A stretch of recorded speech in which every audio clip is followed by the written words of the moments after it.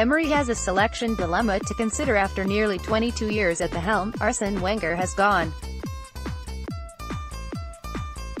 The man who has defined their club in recent history has left mixed reception all around. Arsenal are in unfamiliar territory and Unai Emery is the man they have picked to guide them through it. Emery has a winning pedigree and the Spaniard will hope that trophies will come, just like they did in Paris and Seville. He has made a string of signings since his arrival, many of which were received well by the supporters.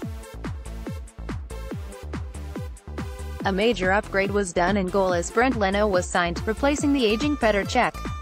Stefan Lichtsteiner and Socrates Papastathopoulos were recruited from Juventus and Borussia Dortmund respectively to bolster the defense. Uruguayan midfielder Lucas Torreira came from Sampdoria, a player who impressed hugely in Italy. Emery will hope that these new signings will mesh well with a January coup of Pierre-Emerick Aubameyang. The Gunners have numerous combinations which they can deploy and Emery will be desperate to find out the right one.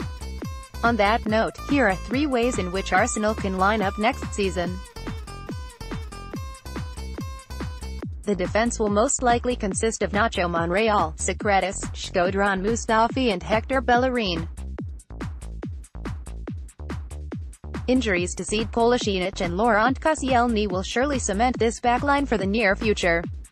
The highly rated Torreira will take up the midfield anchor role, flanked on either side by 2 out of Aaron Ramsey, Granit Xhaka, and Mohamed El-Neni. Ramsey is an important figure in the squad so his presence will be highly likely. El-Neni would provide better defensive cover than Xhaka, but lesser playmaking abilities. Aubameyang, Lacazette, and Ozil will complete the lineup by forming an unorthodox attacking trident. Neither one out of Ozil and Aubameyang hugs the touchline like a winger, so the onus will be on Bellerin and Monreal to bomb forward whenever needed. This formation could use Arsenal's 2 strikers effectively, as Aubameyang will be able to get into central positions where he is at his lethal best.